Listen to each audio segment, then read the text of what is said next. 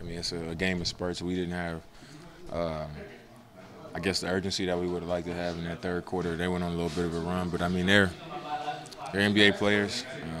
You know, they play at this level for a reason, and you know, confidence is everything. And they saw a few shots go in. They put a little stretch together, but I thought we still did a good job of keeping it in double digits and executing and kind of keeping our poise and you know, separating ourselves and getting a good win. You have a lot of guys out, starting a lot of young guys. Did you kind of see it? You wanted to get off to a good start early. You had 15 at first. Yeah, I mean, I know how these games can go. You know, you can come out and take for granted, understanding that, you know, D-Rose and Carmelo, guys like that not playing, that you might think, all right, it's going to be an easy win. And I remember, I think it was my third year, towards the end of the year, we played Utah, and everybody sat out, and they came in here and beat us. You know, I think Trevor Booker came in and had a huge game. We lose the game. So I just wanted to come out and just have an aggressive mindset, you know, regardless of who's on the floor.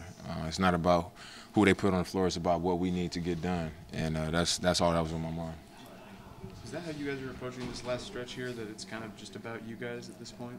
Yeah, because it is. I mean, if it's a team that's not playing for anything or a team that's out of the race, they're going to come in and compete or however they decide they want to play. But, I mean, we playing for something, so we got to worry about the kind of basketball we got to play and how our minds need to be so we can get the win. So, how much does it help that most of these remaining games, Damian, are at home?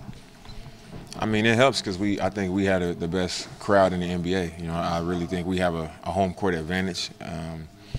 But, I mean, you also have to understand that just because you're on your home court doesn't mean that it's going to come easier.